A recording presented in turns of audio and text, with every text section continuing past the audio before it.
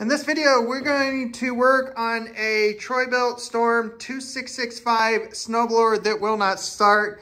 It's out all summer with gas in it. You can see the choke is on, the key is in, prime it, and throttle's on. And it doesn't want to fire. So we're going to do some troubleshooting here and figure out what's going on. All right, before I even started recording this video, I made sure that the snowblower had oil in it, and it does. It has gas in it. So we're taking the spark plug out. I'm going to connect it back up here. We're going to hold it against the valve cover to ground it out, and then we're going to push the button and see if we have spark.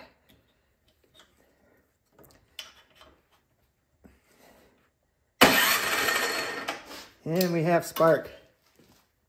So while I have it apart with the spark plug out, I'm just going to spray a little bit of starting fluid in the top of the cylinder. And then by doing that, we're just going to make sure it's going to fire, which I suspect it will. I'm thinking that the carburetor is clogged up. It's got bad gas in it. So the spark plug's back in, put that on.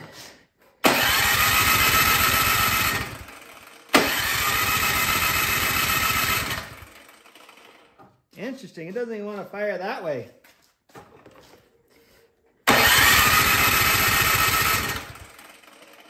All right, let's pull this off.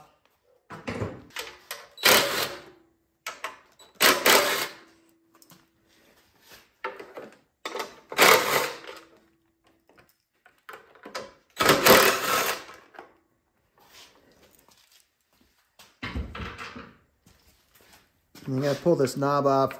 Just be careful, you gotta wedge it off. And it's plastic mounted on plastic in there. So you just gotta take your time with it.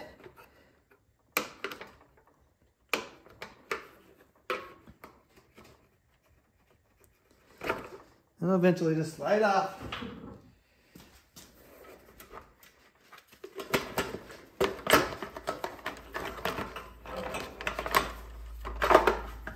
And then you just gotta get the prime line and your key switch out of there. And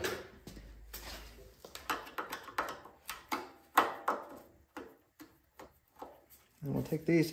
You don't have to take these off. I always like to because it makes it a little bit easier getting it on with the stem on there and all that.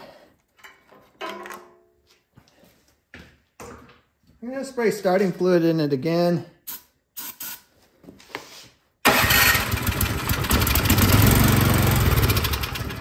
All right, good. I must have not sprayed enough in there the first time.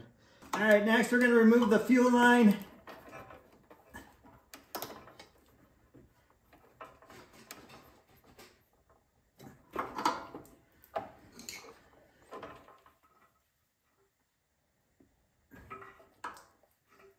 Looks like there's old gas and new gas mixed in there. Pretty typical.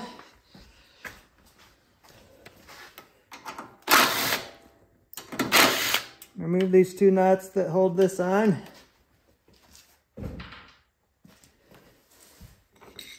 Then you got your line that comes off the valve cover.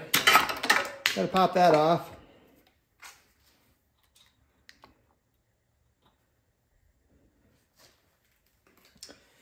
And just kind of slide it out. Got to take off the line for the prime line here.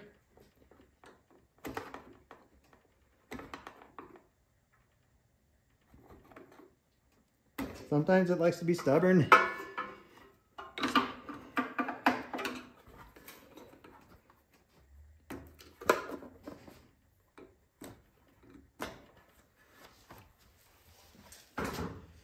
We just got to remove the spring and the linkage.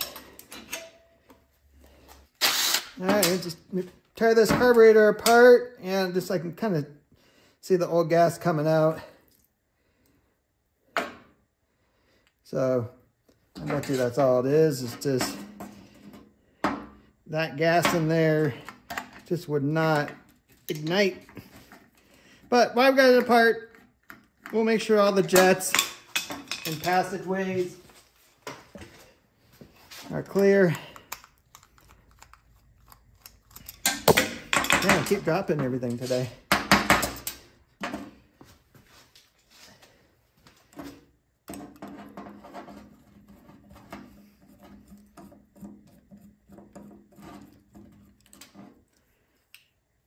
Move this pilot jet. You can see I left the float and the needle on. I don't think there's any reason to take that one off.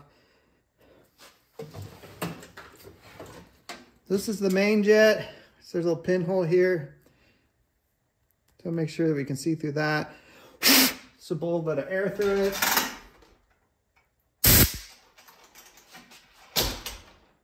And see the little hole?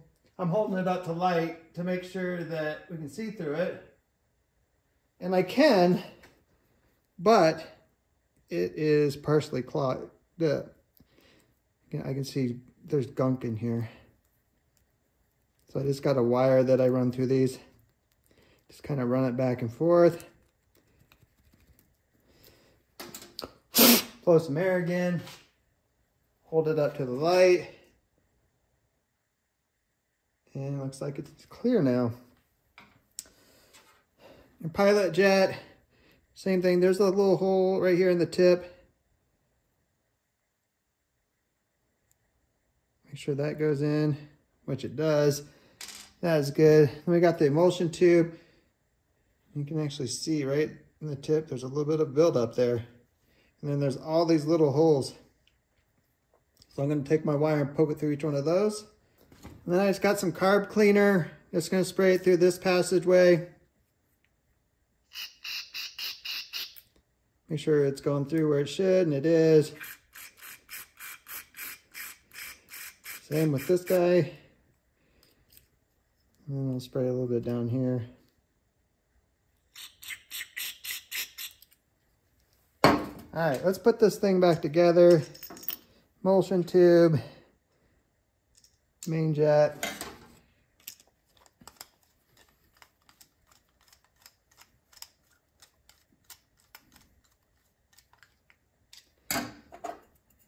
Put our bowl back on. A nut.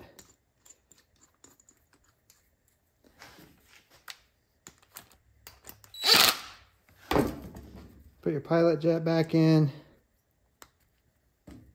And put the idle set adjustment screw back in.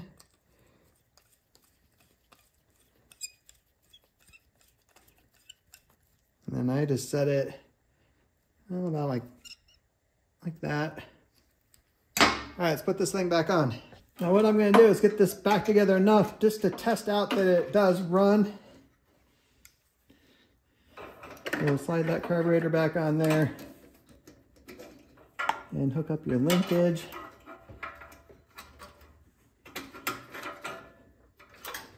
And then you got your spring.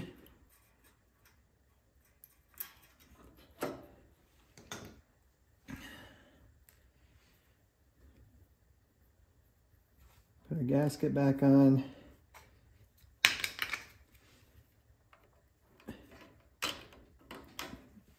That back on.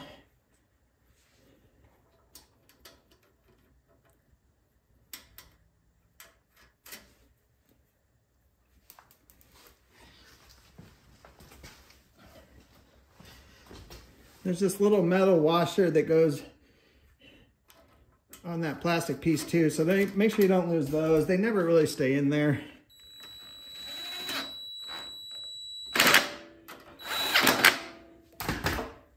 And then we'll hook our gas line back up.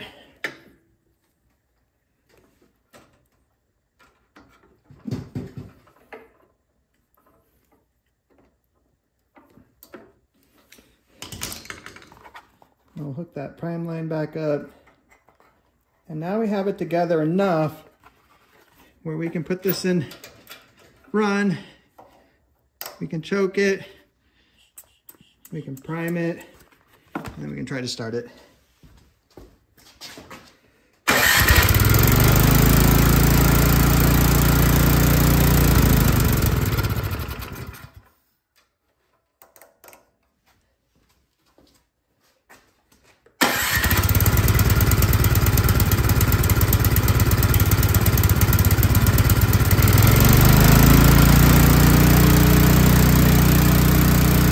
How many of you caught that the linkage on top of the carburetor was not connected? I swear I put that thing in there and I started it up and it was just running that full throttle there. I looked at it and I'm like, the linkage is not hooked up. So one reason why I put it together this far and make sure it's right, because I don't want to put this plastic cover back on and have it be wrong and then have to take that all apart again. But it is running. So we just need to get the cover put back on and get the bolts on and put the choke lever back on.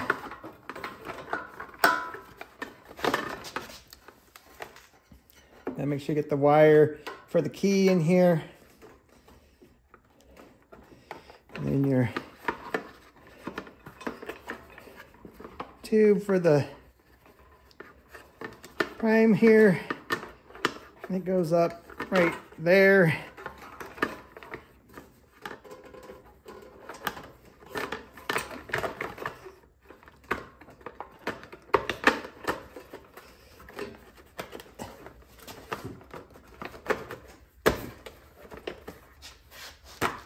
There we go.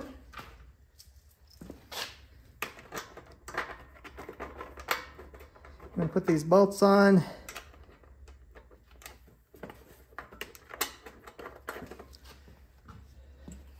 And then our choke lever knob, whatever you want to call that thing.